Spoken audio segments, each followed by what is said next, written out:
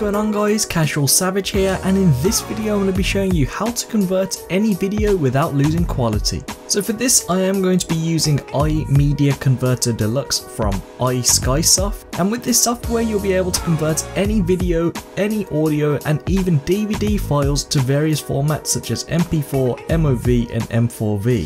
So as you'll see, I have downloaded my own video using this software, which I will show you later. As you can see, the format is currently as an MP4 and we're going to be converting it. So I'm going to select this button here, I'm going to select convert to. Now you'll see we'll be taken to this page.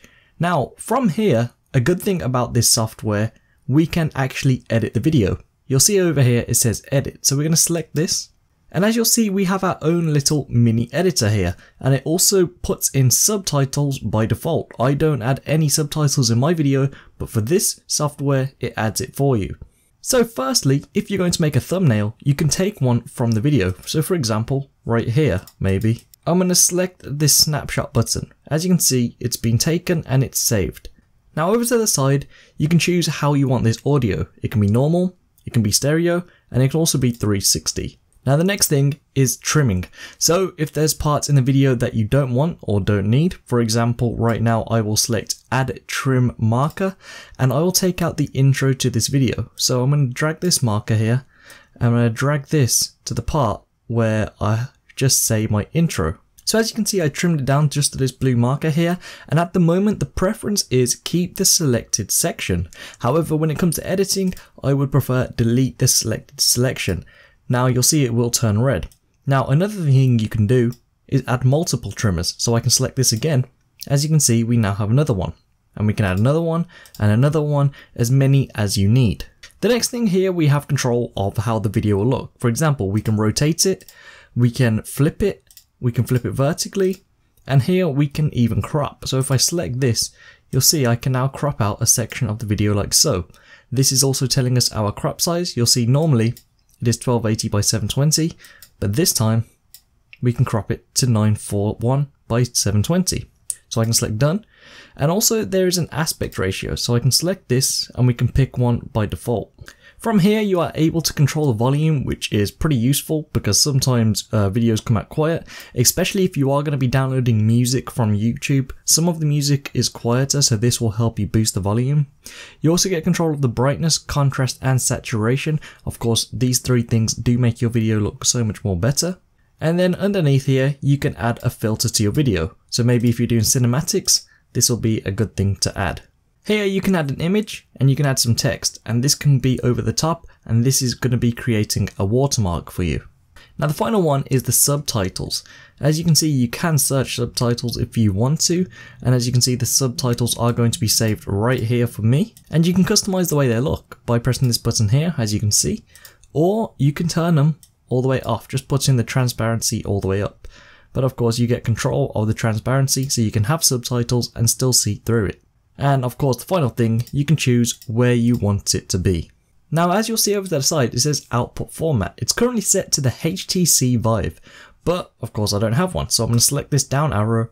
As you can see, we can have them to devices. So this is for VR, it supports HTC Vive, the Samsung Gear 2 I believe, and the Gear, and the Oculus Rift. And we also have Apple products, even the old Apple products here, so that's a good thing for those who have it. We have Samsung, and we have gaming consoles. And of course above all that, we have the format. Now these formats are video, audio, HD, web and even 3D.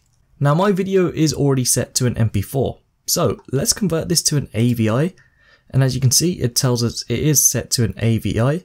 The audio codec is MP3, and over to the bottom here we have the output folder. Now I'm going to select these three dots.